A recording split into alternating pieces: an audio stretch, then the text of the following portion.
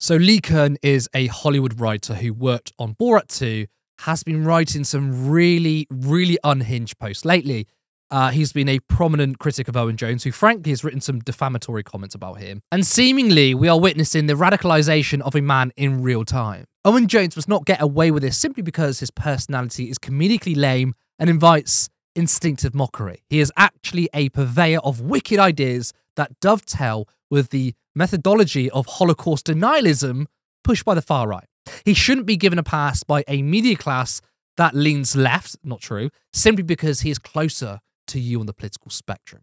If he identified as right-wing, there is no way you would welcome him into the mainstream. He is a grubby, cheap, faux intellect who seems to always lend his weight to bullying movements that camouflage themselves as righteous. Now, Lee, along with many others, have been accusing Owen Jones of a form of Holocaust denial, which is nothing short of disgusting, smearing someone who dares to speak out against a genocide. But this video isn't about Owen Jones or a particular Twitter spat. This is about the wider picture of the framing of this debate in regards to Israel-Palestine. Now, because Lee is a genuinely unhinged person, he is a really good example of how we allow atrocities to happen, which I think should be studied. So buckle up, because you're about to hear some deranged rhetoric. Gaza is a sociopathic society of racism. Cowards will raise their petticoats in aghast horror that someone can call it the darling Palestinians who have been branded sweetheart victims by a deliberate campaign to facilitate their racism and shield them from criticism. But Gaza is a toxic society of racism and toxic intent. It is a murderous society. It is a foul Islamic version of what a KKK or Nazi society would be. Hate, murder, aggression are instilled in the population by their leaders. Their culture is as hermetically sealed as North Korea, and their heads are pumps full of racism and dreams of violence. Kindergartens, schools, media, mosques are all institutionally jihadist. Ordinary Gazans participated in the baby killing atrocities of October 7th. Ordinary Gazans support Hamas and have helped Hamas hide hostages. A 12-year-old boy held hostage by Hamas was tortured. He was forced to watch footage of the Hamas massacres every day. If he cried, he was threatened by a gun, used as a form of torture in this instance. Just before I carry on, all of this is unsubstantiated. None of this seems to be true. This just seems pulled out from his own head. It's crazy. It also indicates how Hamas have raised a generation of Palestinian child soldiers, how they are desensitized to violence and conditioned to stifle the normal human reactions of empathy and sadness at the suffering of others. People ask me how long was the October 7th atrocity planned. I say take the age of the oldest person who participated, and it was the day they were born. From the day they were born, they were conditioned and taught to be racist and hate Jews. They were taught to celebrate violence. They were taught to worship death. They were taught to kill. This is how the demonic crimes of October 7th happened. After Hamas are defeated, there is an even longer battle to detoxify Palestinian society of its sociopathic conditioning. Wow. This is a deranged rant of someone painting the brush of the crimes of Hamas to all Palestinians. He is saying it starts in kindergarten. He's basically saying that Palestinian children are terrorists. An absolutely deplorable thing to say. I mean, I have less than contempt for this person. He is clearly a genocidal maniac. But this is bigger than an individual. The words of Lee are echoed by many, especially in the media and Israeli officials. And I'm not going to waste all my time on one pathetic individual, and it's not helpful either. Rather, I'm going to deconstruct the narrative at play here. So Hamas committed war crimes on the 7th of October. They are terrorists who are beyond purely Palestinian liberation. However, just like the rise of ISIS, we all know that the West's bombing campaign became a recruitment tool for them. They didn't appear in a vacuum, and neither did Hamas.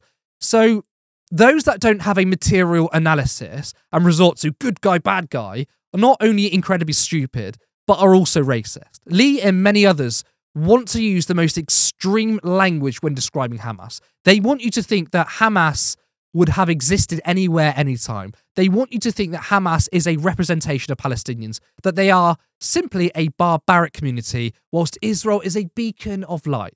They want you to think that states represent people and people represent states. It's a useful tool to recruit people to be pro-Israel. And anyone who isn't is disgusting, immoral, and terrorists.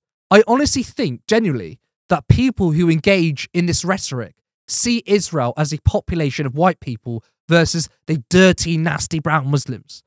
People like Lee want to oversimplify and make it about a war between ideas, Israel good, Palestine bad.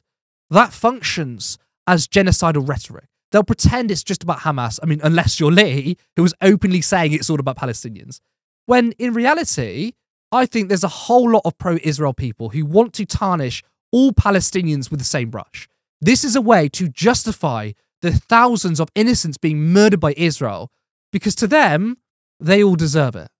Does Hamas want to kill all Jews? That's entirely possible. I don't know, but maybe. What I do know is that most Palestinians are like the rest of humanity, good people who just want to live. Now, I think Netanyahu wants to rid Palestinians off the face of the earth. I think his party does. Most of the people in government, most of the IDF. But does that mean I think that all Israelis or all Jewish people think like that? I don't. And how could I even possibly know? It would just be an assumption, just as it is to call every single Palestinian a supporter of baby killing. Most human beings want the same, to improve their material conditions, to be safe and to be happy. The idea that certain communities and cultures have an innate, violent, hateful ideology about them is racist. The idea is often predicated by Nazis and fascists that the white Christian nation is the moral one. Other places are just savages. That rhetoric has been used to justify awful, awful crimes, to justify mass killings. But it's not true. Think about all the horrible things our country has done, quite often in the name of Christianity. We used to have slaves. We used to have anti-miscegenation laws. We used to punish those who were gay. So to look at other cultures and say, well, they are barbaric, we are civilized, is just ahistorical. All societies go through progression. And yes, there are societies that exist today who still have ultra-conservative policies. But to say that is inherently due to people's race or culture is just flat out wrong. Now, I can say that I think Western culture of liberalism, the freedom to do, say, love what and who you like, which we often breach those principles, is a better culture than others around the world where being queer is criminalized. However, I'm not saying it's because certain communities are always going to be immoral. Rather, progress happens at different times. The world doesn't move simultaneously. Plus, a lot of reactionary culture is forced upon the population. Most of the people are fighting against authoritarianism. Iran being a good example, there's a movement to liberate women against an oppressive state. Now, if it was inherent to particular people or people's culture, you wouldn't have a fight back. That's what I mean when I say that people are not states and states don't represent people. And that is what is happening with the narrative of Palestinians. People like Lee desperately want you to think that the people of Gaza are uniquely inhuman, that Hamas is a representation of them in order to justify the genocide of them, when instead, violence is often created through despair, through extremely poor material conditions. For 75 years, there has been an occupation of the Palestinian people. They are living in an open-air prison.